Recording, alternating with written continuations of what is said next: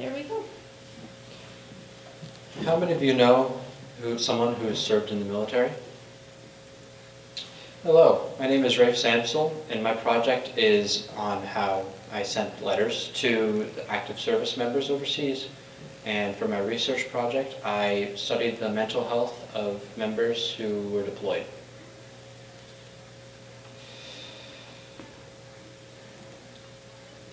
Back when I was little, my past experience on this topic has been the really big driving force for what I was doing for this project. And back in second grade, we did a project with our teachers, which we made small designs on cards saying happy holidays and little cute pictures sometimes of Christmas trees. Sometimes some people drew something that they weren't supposed to, but that's just with the childlike mentality of second graders.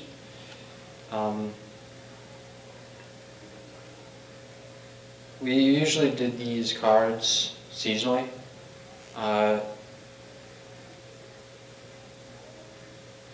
Back around Thanksgiving to Christmas time, we usually made these cards and sent them out. We kept doing this until 4th grade, and then we stopped because I had to move out of the school I was in.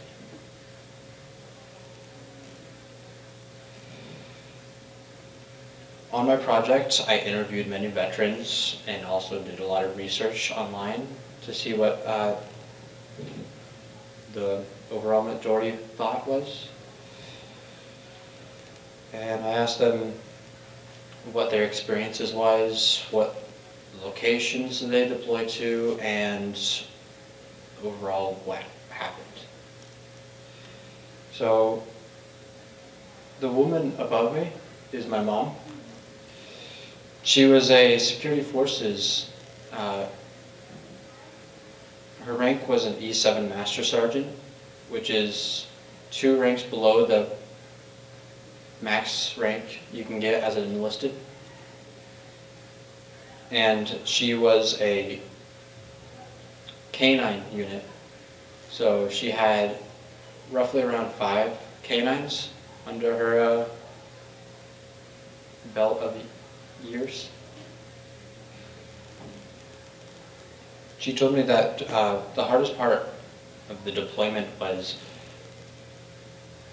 when she was at home, when my dad was deployed. The hardest part was during Christmas Day. It was hard to prep everything. All the families were all together, but ours was kind of separated overseas. And it wasn't exactly easy to contact him since most bases don't really have the best Wi-Fi, especially back in the 2010s.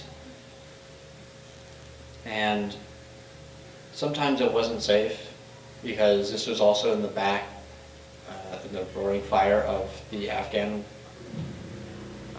terrorist war. And the hardest thing was for her was the minimal contact from my father from her and him, along with the fact that doing this all alone while pregnant and 2 children already busy, along with a lot of other things, it was just really hard for her.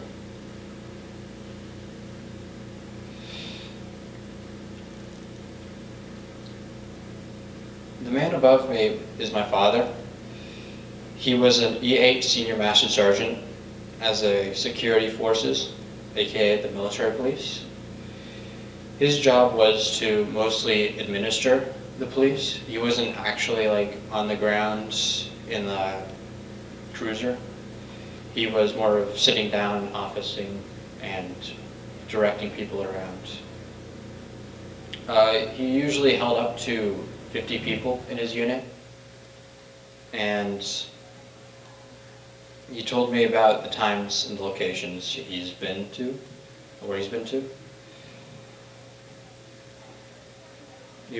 He's been down to Kuwait, Afghanistan, Iraq,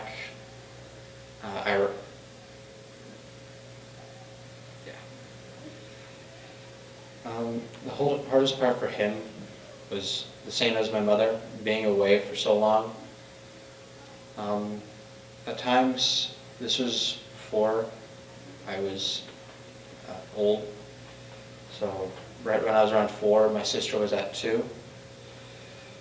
The hardest part was him coming back home and having my sister have no recollection of him. And that was really hard on him because he didn't know how to handle it because he was completely forgotten in her eyes. And for the final part of the project, we made the cards, but due to technical difficulties of COVID, I did not get the required amount that I wanted.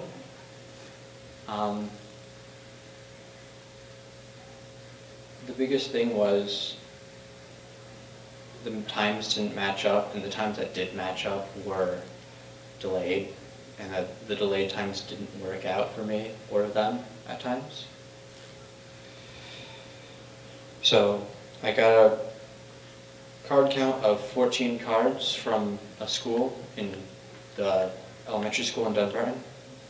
It was a kindergartner class that helped me, which helps a lot because what they drew on the cards was really, really cute and also pretty funny. But yeah. To compensate for the card loss, my sister and a few of her friends helped out and made 8 more cards, and it really helped a lot and meant a lot to me that she would do that. Even though I didn't directly ask her, she still helped. Luckily that brought the total up to 22. That's them, by the way.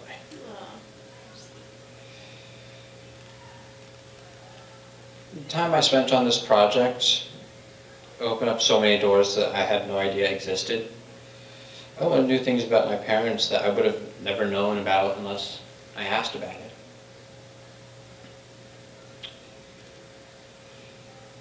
Our service members are still people, and like my cousin said, or my cousin who was also in the military showed me that even the cards, as small as they are, as insignificant some people might put them, it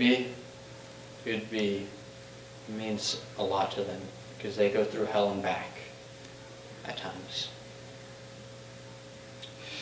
These cards were going to be sent to David Dunley, who is a soldier my mother was deployed with back in 2010 to Iraq. That's all. Awesome. Thanks, Raife.